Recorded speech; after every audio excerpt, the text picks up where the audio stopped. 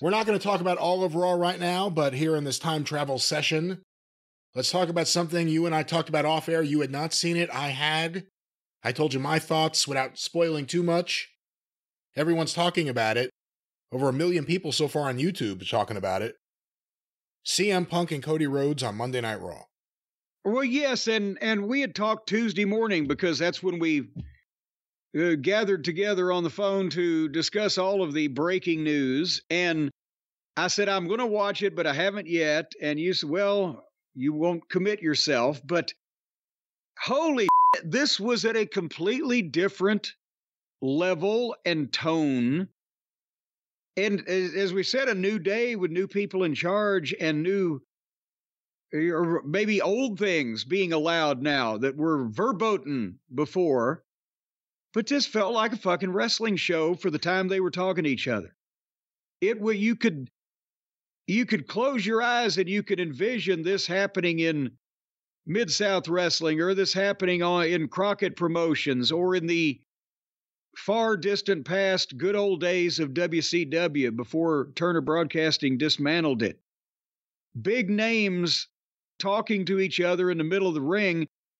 They didn't go this long back in those days, but it was serious. It was adult. It had, both guys sounded like they meant what they said. And they told, this is Jerry Jarrett's old maxim, they told enough of the truth that people knew to be the truth, so that when they started working, it wasn't an abrupt change, it was a natural progression, and you couldn't tell where one left off and the other began. It was, we know that Cody is a huge babyface, and Punk is popular and controversial. He hasn't established he's going to be a babyface in the ring. He hasn't said anything or given any of the, normal activity of a heel. He's not coming out being an asshole verbally. He's not knocking people. He's not lying. He's talking to people and telling the truth and being a normal human being. But he said that he didn't come there to make friends. He came to make money. And so even though you've got nominally two baby faces, it's great that there is the wonder of what's going to happen and who's going to do what. And whether or not, if one of them or the other wins the Royal Rumble, that they will still remain friends, wink, wink. Something might happen. But this was it was big time. And and the people were not only popping and chanting for both guys, but they were listening to what they were saying, to the point that the fucking zingers didn't get cheers or boos. They got oohs like at a goddamn studio audience rather than an arena with 15,000 people in it. They were hanging on the words. They were listening to what they were saying. And coming out of this, you not only want to know what's going to happen between these two in the Royal Rumble, you want to see them wrestle in some fashion. You want to know the next thing that's going to happen or take place, or whether you've guessed it right or not. This was fucking brilliant. Talk for me for a second. Well, I thought the zingers, if we're going to call them that, were creative. It was creatively done. The way they hit each other, you're waiting for it. And when Punk hit him first, like you said, the crowd, ooh. And then Cody hit him back perfectly. And, I want you to talk more about what you think about the segment, but let's bring it up here. I hate to always have to go back to this, but enough people are talking about it. You look at the dichotomy now between AEW and WWE. What you just saw on Raw should have been the biggest moment in Dynamite history. It should have been something leading to the biggest event or moment in AEW history. It's something that should have been on a path of growing viewership or interest. I believe the Raw ratings, this segment peaked at 1.9 million viewers live. Good Lord. It jumped. It jumped like 300,000 viewers. And then you see the Young Bucks come back and no one cares. It's crazy not to look at Cody and Punk here in this situation and realized this could have been somewhere else. And now look at where we are today. Well, yeah, it's Tony's most high-profile alumni that used to work there, and Cody was not popular with that audience because he was the anomaly amongst the original group that they brought there that wasn't the trampoline playground parkour expert, that was the business mind, that wanted to be Dusty Rhodes' son, that wanted to take interest in the production and the creative and the promoting and be an executive, and the other ones wanted to jack around with Tony's fucking pocketbook. And so off he goes, and he becomes the hottest babyface in the biggest company in the world. And then Punk, who goes in there to AEW with the attitude of, I want to prove that I can make a difference, and I'm going to draw him some money, and we're going to take this thing somewhere. And he did, but they didn't. And especially the Buckaroos were so insistent on keeping that campaign up to fucking drive him nuts and run him off that finally, all right, fuck it. And he immediately goes to the fucking same company and becomes the biggest fucking attraction they've got. Because which one are you talking about? Which one of these two guys are you talking about? Okay. Punk. And now every time he came out and broke social media, his first quarter on television jumped 400,000 fucking viewers. Jumped, not did, like he was doing on Saturday night for the other guys, but jumped 400,000. So Tony had all the ingredients for the cure for cancer, and he fucking threw them out because he had a couple of fucking stale, expired NyQuil pills. And now they're doing all the numbers that, that we've talked about, but it's part of this five. He should be 5 bill Phil, by the way, instead of 1 bill Phil.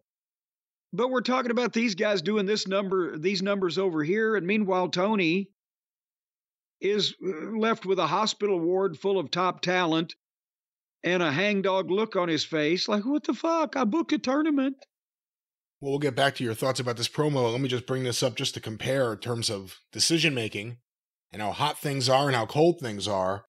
CM Punk and Cody Rhodes, War of Words, the full segment, not to count any clip segments they've already put up, in one day on WWE's YouTube, has done 1.3 million views. And that would probably be in addition to the people, almost 2 million that saw it live. Why would they go back and watch it? Maybe some of them watched it again, but there's unique viewers, as they say. 6 days ago, AEW put up the video for the Young Bucks interview with Renee on Dynamite. Oh, their big return, where they were going to explain themselves and what was going on. Spy versus spy. That went up 6 days ago. It's done 100,000 views. For the record, the Jim Cornette review of that segment went up 3 days ago, and that has 91,000 views. So we're going to pass that. So we got 3 days to catch it. More people listen to us talk about what they said than listen to them say it. The fuck? And that's the road AEW went down. And again, they didn't just run off Punk. Punk's not the only one we're talking about here. Cody Rhodes. A lot more diplomatic than CM Punk, but he's in WWE for a lot of reasons. And again, they never mention AEW. Not that they would have. But in AEW, if this had happened, it would have been all about WWE. All about something you did somewhere else. All about alluding to things from someplace else. They didn't do that here, and they could have. That would have been the lazy way out. Because they reveal themselves in every promotional war. The Outlaws, the opposition, would talk about the number one company. The number one company wouldn't talk about the Outlaws. But now, back then, the Outlaws, they were bitter and they were mad at these people, the promoters and the bookers and the top stars individually, and they wanted to talk bad about them on television to vent their spleen and get it out of their system. Well, now it's not that they're mad. They're marks. And when Tony and any of his guys talk about on their television well, when you main evented WrestleMania or when you did this or that or the other thing in the WWE, it's because to them, that's a bigger deal than where they are now. They're revealing that they subconsciously, because they're marks and they're fans, and the worst kind of fans, marks, that puts them over to everybody as a bigger deal if they've been to the WWE. Or if they can talk about when they were together in the WWE. We used to be friends. Why aren't we friends? I want to be friends. We were all friends in the WWE. Well, you know, the first you brought up before the reactions of the crowd. I think the first one may have been when Punk said, I want to talk about your dad. Yeah. That got the first reaction. Well, hold on. We've run off and left some of the people who didn't go to YouTube or see it. It was the 10 o'clock hour on Raw, but they started at 9:53 Eastern, 7 minutes till. Cody did his entrance first, and people sing his shit, and whoa! And he got the big pops. And when he got in the ring before he could speak and really say anything, suddenly the music transitioned, and it was like Mussolini in New Orleans. That works. See, there you go. Keep going. Baked oysters, if you please. Now it's but lazy. Anyway, now you're lazy. They got another big pop, and there was more big reactions. And Punk got in, and Punk and Cody shook hands. And when they brought the music down, Punk got chants, but then some people were, and they started chanting for Cody. And their whole interview, they even had the proper expressions on their faces and the proper tension in their body language, where they started out casually speaking with a little edge to it, but as friends and nicely, and it escalated like it would if they were really doing it. And you know, but the story of it was basically Punk saying, hey, we're friends, and on Sunday morning, I hope we're still going to be friends. And Punk wanted to talk about your dad, and ooh. And Punk said that Dusty called him in 2007 when Cody went to Ohio Valley Wrestling. So I'm sending my son to OVW, keep an eye on him. And Punk told Cody how proud he was of him because he didn't fall into the traps and vices of many of our contemporaries, and he didn't have to keep an eye on Cody. But on Saturday, it feels like I'm breaking my promise because I won't be looking out for you. I'm going to do what I got to do. And then Cody said, hey, everybody sees Dusty when they see me, but I've done everything to be my own man. And when I showed up to OVW, by the way, OVW did not get this much goddamn conversation and attention on national TV when we were actually working with them. And now that it was the best years of everybody's life. But Cody admitted he showed up to OVW, a nepotism hire, and Punk had been in the business in the Indies for 10 years, but we got to be friends. And Saturday's bittersweet because there are no friends. But Punk said, well, what about Sunday? I can separate business from personal. Because the business to you is personal. You grew up in it. So how are you going to separate this? And Punk uncorked a fucking brief little promo on how he saw Cody, not Dusty, the first time he met Cody, because he didn't have that background. But two different paths have one similar goal. I mean, this was great shit. And then finally, Punk said, my father was an electrician. He was blue collar. I'm more the American dream than you are. Boom. There it was. Oh, what a line. And then Cody stiffened up a bit. Well, let's talk about the pipe bomb. And so Punk tosses the mic flag off the microphone. And Cody told Punk, well, you inspired people with that to get them to make changes. And then you left. And you didn't do any of that shit. But I walked the walk where you didn't. So that makes me more CM Punk than you. Ooh. Oh, another one. What a line. Oh. Yes. And this is also, I wasn't in the room, but I would be flabbergasted if the writers had more than the first draft and a vague outline on this. This is all Punk and all Cody.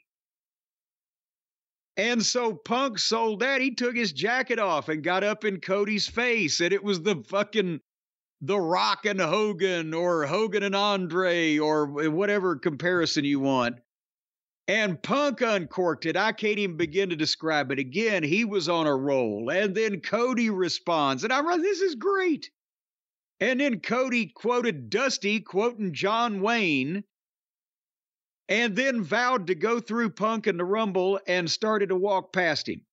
And Punk grabbed Cody's arm and jerked him around, and they went nose to nose again and forehead to forehead. And the crowd was hot, and they had dueling chants going. And then each guy kept their eyes on each other, and they stepped out on opposite sides of the ring. 17 minutes of gold, Jerry Gold. Punk's been involved in several of them, but that was one of the better promo segments of modern fucking wrestling since we've been doing this, isn't it? Punk's been a part of several segments in AEW and WWE that we've said is the modern equivalent of Mid-South Wrestling. It's not exactly the same, but things would be different on TV now than it was in 1984 or 85. But the modern equivalent of what that would be, that feeling you would get watching it. The tone, the intensity, the inflection, That's right. the seriousness of the thing. Serious as far as the guys involved are taking it seriously. Now, do you think they should have, before I say my next comment, I'll ask you the question, do you think they should have had anyone out there to break them up? Should it have been something where they walk off on their own? Or should it have been something where if they're going to go face to face, they should be pulled away? You know, no, they didn't need, and because then we go into the lack of logic when there's going to be a fucking sledgehammer attack in the next segment, nobody comes out. If these two guys are fucking talking mean to each other and about to fight, shit, we better get out there. That's where they need an announcer and or an authority figure of the promotion, not the general man. Nick Aldis doesn't have to be out there, Adam Pearce for every goddamn deal, but someone that's official, that's a neutral party, and that's usually the announcer role in wrestling, that would be there to step and say, now, gentlemen, or just to react even facially, not to butt in, but to, even the greatest band in the world needs a tambourine player. There's, a little more cowbell, man. It adds something, some visual semblance of realism, and not only on the presentation of the program, but when there was the Jim Ross or the Lance Russell or the Gordon Soley or the insert your favorite wrestling announcer standing there, there was just some visual representation that this guy is trying to explain to you, no, you can't fight. No, gentlemen.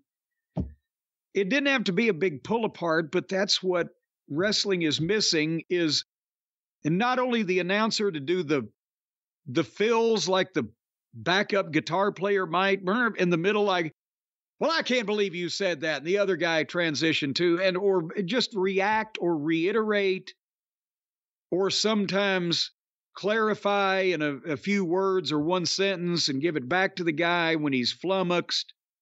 Like, I think about the Lawler Jimmy Valiant confrontation on Memphis TV, and how as this is happening, as Jimmy Valiant's quickly going from being someone they tolerated to being an enemy of Lawler, there's people all around. Lance Russell's there. Dave, I think, maybe still sitting down. But Lance Russell's standing there. Wayne Ferris is out there. Various guys are out there. Right. I think Eddie Marlin may have been out there. This interaction's happening. It's not supposed to happen. It feels like something could happen, so we're all out here. Again, I'm not saying this needed that, but... Well, I see what you're saying, but see, again, then that was a different kind of thing because, number one, in the studio, as they started arguing, friends of theirs who were friends of each person, because they were both baby faces, Bill Dundee and Wayne Ferris was Lawler's cousin, but was teaming with Jimmy Valiant. They started wandering out because mutual friends of theirs were in an argument, and it was getting more hostile. And also, they only had to walk 50 feet. In this giant NBA arena, the WWE's also fucking established that everybody gets music if they're going to come out. This was too long and too involved, and other people would have stepped on it because you would have had to have brought, to have mutual friends of theirs come out, you'd have to brought some pretty big stars out. It would have been a distraction. I see where you're going with it, and that did look more realistic in Memphis than this. But here's another thing.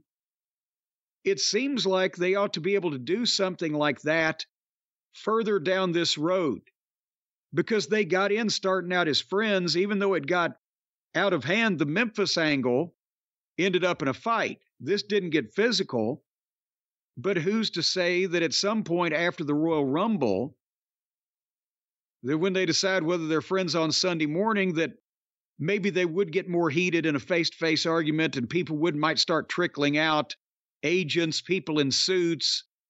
Come on, guys, whatever the fuck, because these guys are so real at it, they do need the background to create the atmosphere. But I almost think this one was better that nobody got in the fucking way. But I still would love to see a good experienced announcer that can verbally referee and do the fills just to make it look good without taking over the fucking program. Without sticking their face in like Aubrey Edwards in that famous clip and between the two people facing off. You know, it builds upon several weeks of great segments that were talking segments on Raw. Drew McIntyre and Cody, Drew McIntyre and Punk. A lot of them centered around Drew McIntyre. But a lot of what SmackDown had, it feels like Raw's now getting. In terms of these great segments with personality, you don't even mind that there isn't a match. Most of the matches are women's tag matches anyway, seems like. But this was an incredible segment, and it leaves you intrigued what's going to happen next. This may be the most intrigued I am for a Royal Rumble in a very long time.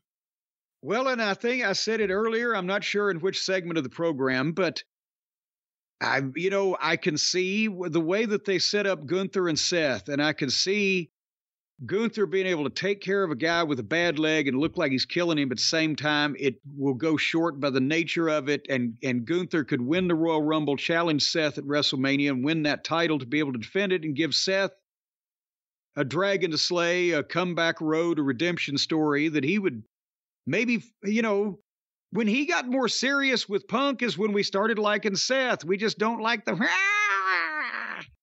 and the Cesar Romero specials. But at the same time, Cody and Punk is a natural to bubble under Roman and whatever, because Cody and Punk have such similar stories they need to finish. Cody and Punk could be a great match, but it could be an epic feud if done right. They're in each other's way. And I think they're at a position now where you could really let the people pick their side, and each guy could be true to themselves and still not try to castrate anybody with a rusty fishing knife. Just try to get, what they want, past the other guy.